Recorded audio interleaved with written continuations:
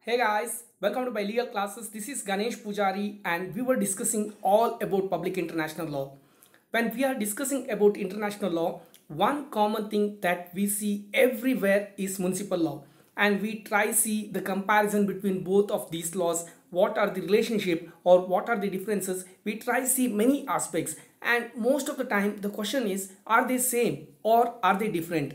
Now what are the relationship theories? That's what exactly we are going to approach in this video. We are going to discuss two important relationship theories of international law and municipal law, and further there are few conflict theories also. What are the two main theories and what are the conflict theories, which is what we are going to see in my next slide. So the question is simple. The question is whether the international law and municipal laws are same or different. Now there are two predominant theories. One says yes, they are the same, and the other one says no, they are not same. So the one which is saying they are same is monistic theory and the other one is dualistic theory. Other than that, we have four important conflict theories, which are theory of specific adoption, theory of transformation, theory of delegation, and theory of harmonization or coordination. I am going to discuss only the monistic theory and dualistic theory in this particular video, and I am going to discuss all the conflict theories in my next video. So let us try understand what are the monistic theory and dualistic theory in my next two slides. The first theory, that is monistic theory, believes that the international laws as well as the municipal laws are one and the same. That is why I have put that dancing same in this slide. That means all the laws are same. It might be municipal laws or maybe international laws, but they are one and the same. And this theory is supported by Moser, Selle, Kelson and Martens. While studying monistic theory or the monism theory, we need to go through two important definitions, one by O. Cornell, the other one by Starkey. Now Cornell says the objective of all laws is human welfare, whether it is state municipal law or international law. He tries to compare between the municipal law and international law by bringing the aspect of object of law. Now what is the object of law as for him? It is for the human welfare. It doesn't matter whether it is coming from municipal laws or international laws. By saying so, he says all the laws are same. So basically there is no difference and they are all monistic. That's why he says the laws are same as far as municipal laws or international laws are concerned. Now Starkey says international law is part of state municipal law, and therefore decisions can be given by municipal code according to the rules of international law.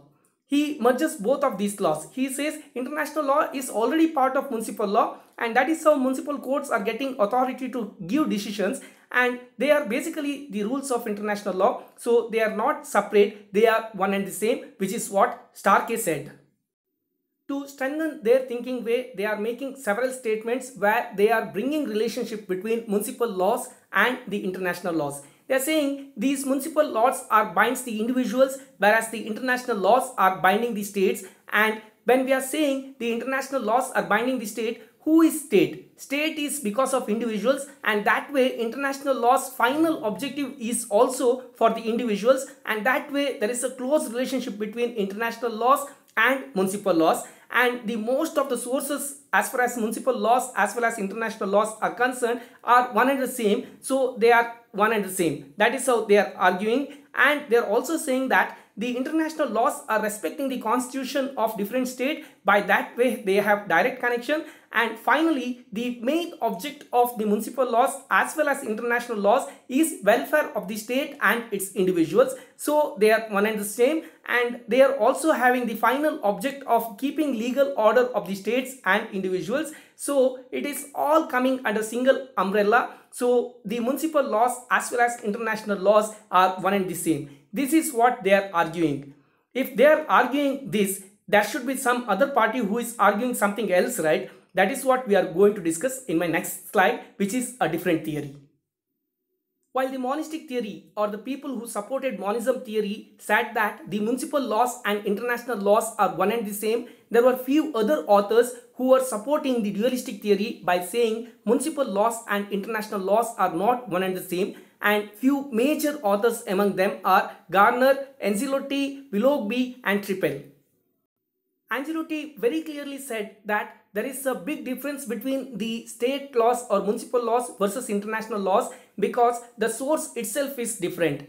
the fundamental principle of state municipal law in compliance of law enacted by the state legislature, while principle of international law is pacta sunt servanda. That means the source for municipal law is the legislature, whereas the source for international law is doctrine of pacta sunt servanda, or the promises must be kept. Now, there is a huge difference between the source of laws. That way they are dual, they are not the same. That is what Agility has to say.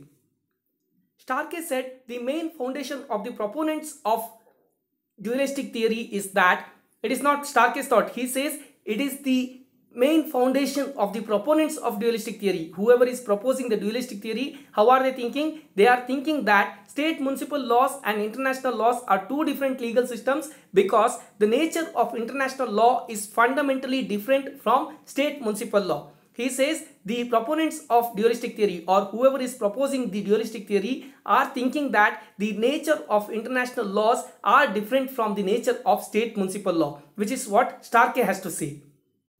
So if they are saying they are different, they should have some main criteria to prove that, no? For that, they have three important zones, first being source. For municipal laws, the source is legislation passed by the state, whereas for international law, it is the results of customs and treaties. So the source is different. Secondly, when it comes to execution part, municipal laws have the power of sanction, whereas international law lacks the power of sovereign. That is the second difference. And finally, the scope. When it comes to municipal law, it is covering all the individuals and individuals, or the relationship between individuals and organizations, or the relationship between organizations and organizations, or maybe the relationship between individuals, organization with the states.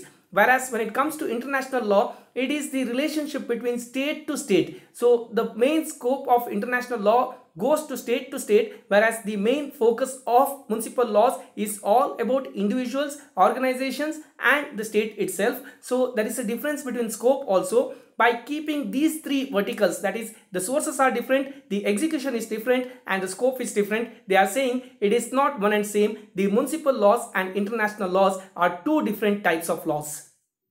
With that, I am concluding the two important theories relating to the relationship between the international laws and municipal laws.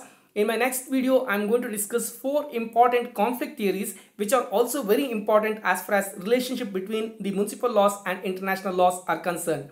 Hope this video was helpful. If you feel this is right, please subscribe my channel. Please like, share and comment my videos. All the very best for whatsoever purpose you are referring this video, and thanks again.